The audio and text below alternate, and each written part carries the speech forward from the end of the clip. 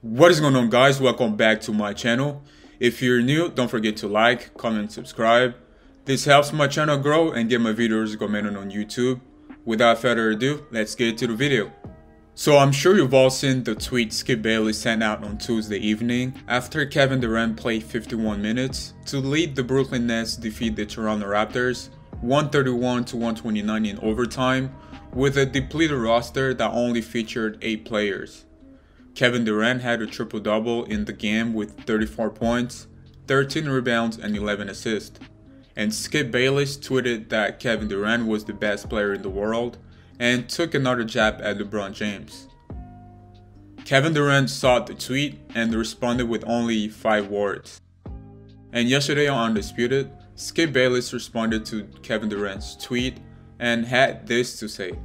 Because Kevin Durant has tried to do this to me several times before, dating back to 2012. And this time, I'm sorry, Kevin, I'm not going to take your bait. I'm not going to fall into the trap you want me to fall into, because this is what you need and what you want. So now I'm going to heap nothing but more praise on Kevin, because I don't need his silly feuds to motivate Kevin, because I don't think he really needs any more motivation. I think he's the best player in the world, period, without me or you or anybody else that he has attacked in the media.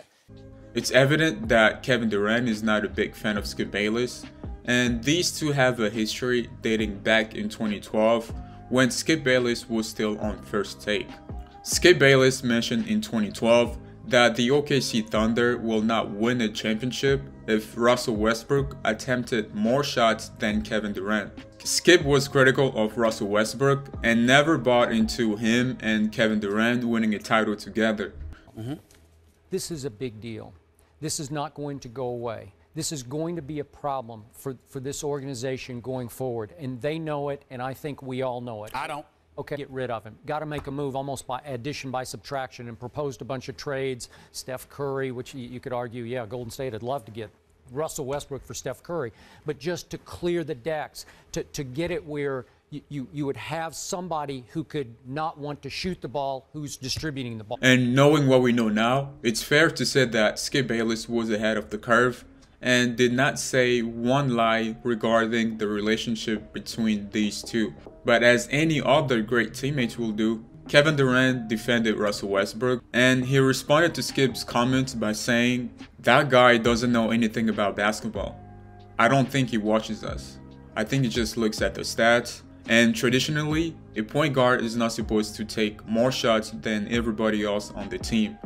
But we're better when he does that, and he's aggressive. And I'm better when I'm out there facilitating, rebounding, defending, and being more efficient on my shots with less shots."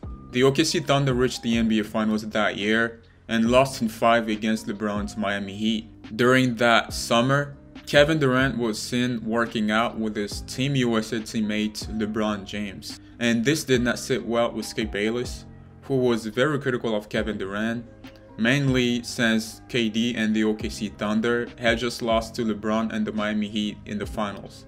LeBron is a shrewd operator, and he knows full well that you keep your friends close and your enemies closer. And I say, once again, Kevin Durant, congratulations. You are owned by LeBron James. Have fun in next year's NBA Finals, finishing second again. Skip wanted the two to be rivals who hated each other.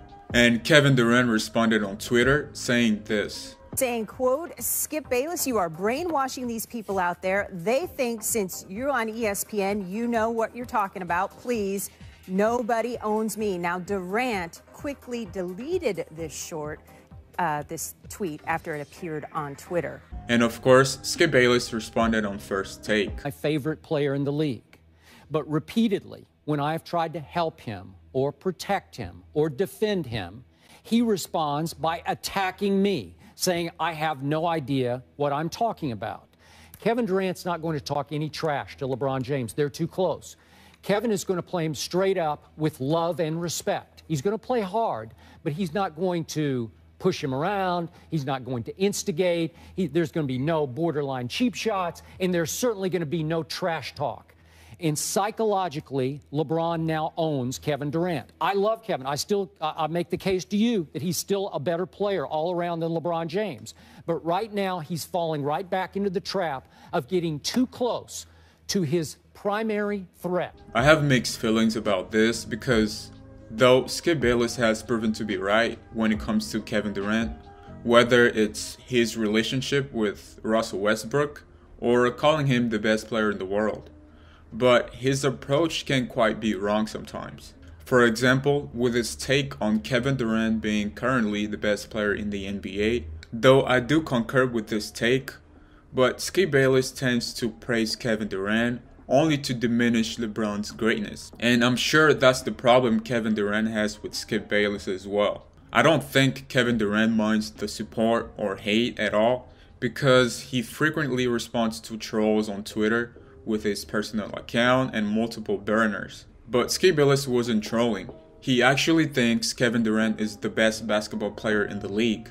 But clearly, the Nets superstar doesn't appreciate and respect the way Skip Bayless goes about it. What do you guys think about this whole back and forth between Skip Bayless and Kevin Durant? Do you think they were both right to respond the way that they did?